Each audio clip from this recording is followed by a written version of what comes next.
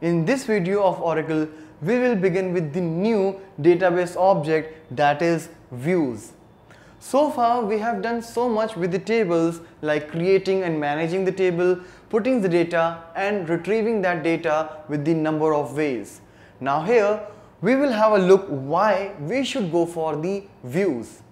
So basically, when we store the data in a table, it contains all the information which may or may not be suitable for all kinds of employees. So basically, we can use a view to provide a different view for the different set of users from the same table.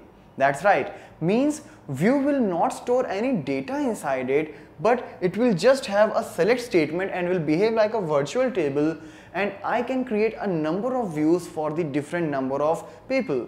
For example, if there is a salary column in my table and I want like an employee can see the details for the other employees, but I don't want that they should be able to see the salary of any other employee as it is quite confidential. So I can create a view using my employee table, and on that particular basis I can filter all those columns who I don't want to be seen by some other employee. Now when we will create some different users, we will not grant the access of a table, but we will grant them the access of the view. So that is what we can do, means we can provide the restricted access. Similarly, if I want like the department 20 employees should be able to see the department 20 employees only, they should not be able to see the employees from some other department. So I can do that as well using the view. As I said, it provides the restricted access to the data, and basically data is stored in a table. So the copy will be only a single, means the data will only be stored in a table, it will not be stored in a view. So as soon as you will modify the data in a table, the views will show the updated data only. Now, since views does not contain the data, but if you want, you can perform the DML through the view. When I say through the view, that means obviously the changes are going to be there in the table only, but through the view you can make the changes. But there are so many ifs and buts are there, means it's not that easy and simple for updating a table with the view. If I talk about the DML, so first of all let's discuss about the delete statement. Yes, if you delete some data from the view, it will be deleted from the table, but when it will not happen, I am telling you that, means it is a don'ts for delete. So if your subquery, as I said earlier, your view definition will be having nothing but a select statement. So you can pass any select statement which we have learned so far in this curriculum. If that contains a distinct keyword or any virtual column like row num, then you will not be able to delete the data from the view. Similarly, if you have used any group function or group by clause in your subquery of the view, then again you will not be able to delete any data through the view for the table. If I talk about the update, again those four conditions are still there, but one more is here, that it should not contain the expression. These are the don'ts. So when I say contains expression, it is a don't. Alright, so it should not contain any expression. For example, if I am showing the full name for an employee by concatenating the first name and the last name, then you cannot update this particular column through a view, but the other columns are good to be updated if these conditions are not there. Similarly, as I said, you can filter some of the columns from which you don't want to show to the users. You should not find those particular columns for the view. So if you have ignored any particular column which has been which is carrying the constraint of not null, then you cannot insert any data. These conditions are still the same, but if any not null column is excluded from the view definition, then in that case you will not be able to perform any DML operation, means the insert operation through the view. Now These are all the conditions. If your view is satisfying all these things, then you are good enough to do the insert, update and delete with the view. But again, there should be a situation like I want to validate my view. For example, if I have created a view for department 20 only, that means a department 20 employee will be able to see the employees from department 20, then I will make sure that any DML which is getting performed, for example, if I am updating the data or inserting a data, I will make sure the departments should not be changed or any other department should not be inserted. Why? Because that particular view is only for department 20. So I can do that by using the with check option. This option will take care of all the things which are there, means all the DMLs which you're performing, and it will take care, like it will restrict the domain, means if the domain of a view is department 20, then you cannot violate that. If you don't want any DML operation should be happening with the view, then you can also go for the with read only. Adding this particular constraint will not allow any DML operation from a view. So let's see practically what all we can do with the views now. So let's get started with the implementation of view, and here for creating the view, again I will use the basic create statement, which is a DDL statement, in order to create a database object. So after create, I will use the view, which is nothing but an object type. As earlier we used to write create table for creating a table, now it's create view for creating a view. And then after, the name of your view, that is create view emp view 50. In this example, I am creating a view for all the employees who are working in department 50, so that they can check the employees of their own department. So create view emp view 50 as, and then after as keyword you can start writing the subquery, which is nothing but a select statement. Whatever we have covered so far in the select statement, you can use any kind of query right here. So here I'll use a very simple statement like select employee ID first name. I'll concatenate the first name with the space and then with the last name in order to get the full employee name in the column. Make sure whenever you are using any alias in the select statement which you are using for creating a view, you must pass the alias, because this alias is going to behave as the column name when it's about the view, and there must be a column name. So emp name is the column name for my view. Then after, let's say some more columns like email, salary, department ID, from, employees. Since it's only for department 50, so I'll put a condition like where department ID is equal to 50. So now you can see view is created, and in order to get the view, what we can do, we can simply say select asterisk from emp view 50. So here you can see I got 45 rows in the output, and all are working in department 50. Alright, and here this emp name is as the column name which we have passed as the alias. Now whenever I am doing something in creating a view, and later if you want to modify the definition of it, you can of course do that. Just what you need to do is, when you are using the create view statement, here you can add create or replace. So if it is not being created, the view with this particular name, it will be created. If it's already created, it will be replaced with a new definition. So here what I'll do, I'll simply add something more column, let's say job ID, alright, and rest will remain exactly same. Alright, so now when you will query with this particular view, you will get one more column. So let's do one thing, let's modify the width of the columns to a bit so that we can get a much clearer output. So here I'll use column email format A10, and the same for EMP name.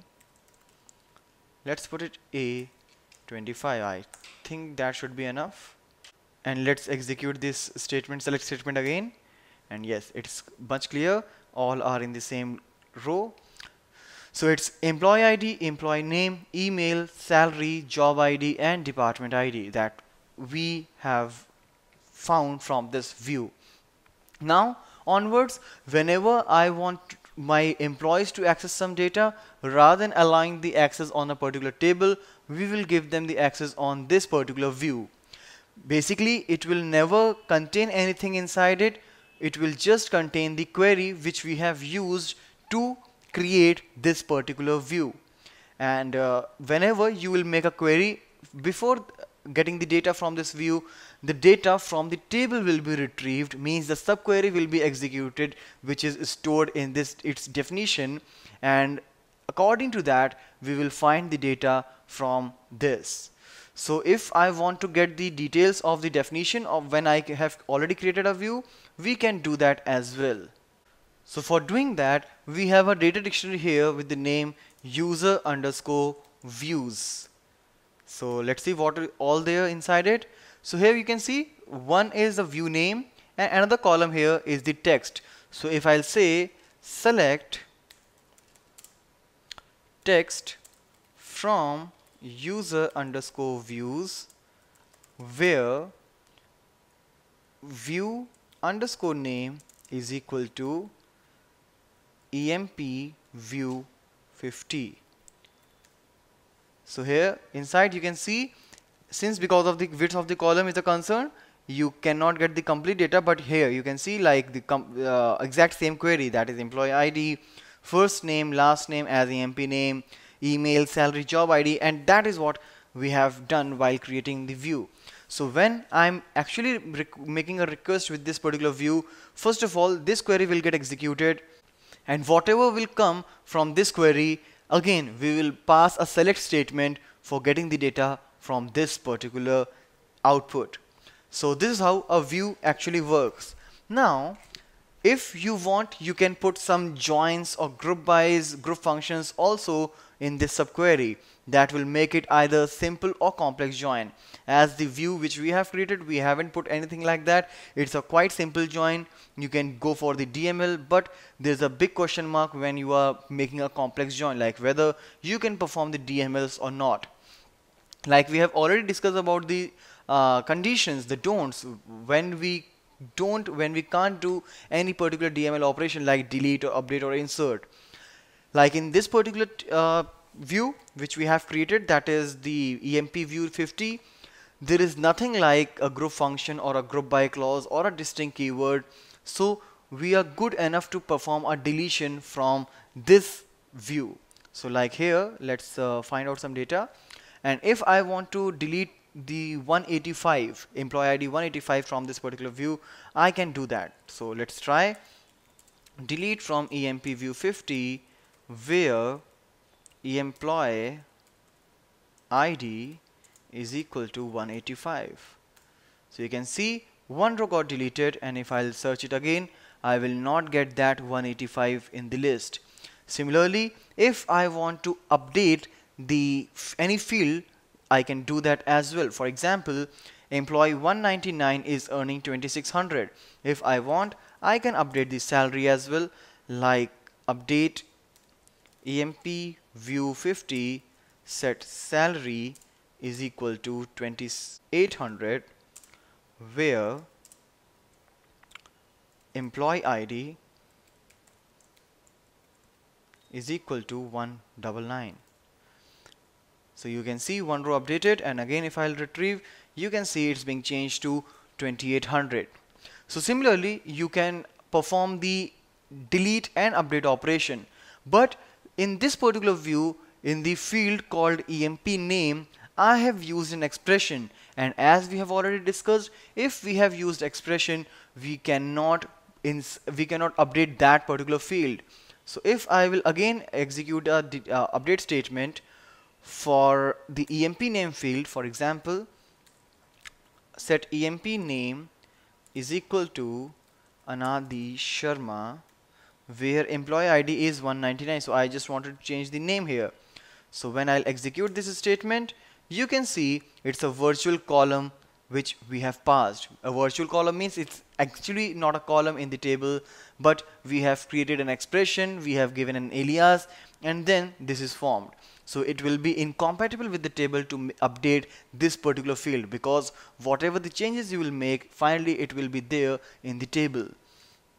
Now let's go for insert also. Since we have used the expressions here, we are not good enough to put any data in this particular view. But if you have not used any expression and you have included all the not null columns in the view, make sure that you can also insert the data from the view in the table. Now let's consider one more scenario, like if I want to update the department of this particular employee. That is, if I want to convert if I want to change the department from 50 to some other thing. So let's see whether we can do that or not. So for that, I'll again use an update statement, set department ID is equal to 60, where employee ID is 199. So I want to change the department of Douglas Grant from 50 to 60. So let's see whether it can happen or not. It's saying one row updated, and now if I'll select it from the department, I cannot see 199. Why? Because the department of 199 is being changed from 50 to 60. So now if you will check, the department will be changed to 60. That's why it is not coming here. Now the thing is that you may feel awkward if we cannot access others department, if we cannot see the records from the other departments. How can we add an employee to other department using this view? So that's what I was talking about while discussing the with check option. So here what I'll do, I'll again use the create or replace statement. So let's find out, it would be there in the history. Yeah, create or replace view EMP view 50 as select all those columns from employees where department ID is equal to 50, and after that I will add with check option. When you will add with check option, you cannot do any such insertions or updations which is violating the condition which you have used for creating the view. For creating this view, I had only one condition, that the department ID should be 50. So even when I'm doing the insertion or updation, I'll have to make sure that I'm just putting department 50 but nothing else. So you can see view created, and now if I'll try to make some updations, update EMP view 50 set department ID is equal to 60, where employee ID is equal to 198, means I'm talking about Donald. So let's execute it, and now he's saying, like, since it is created with check option, we are unable to do that.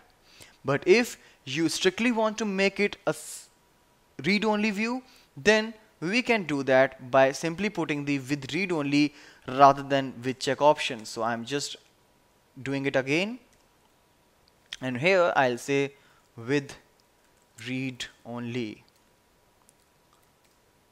and now again it's being created. Now let's try to do some updations here again, like let's say delete from EMP view 50 where employee ID is equal to 198.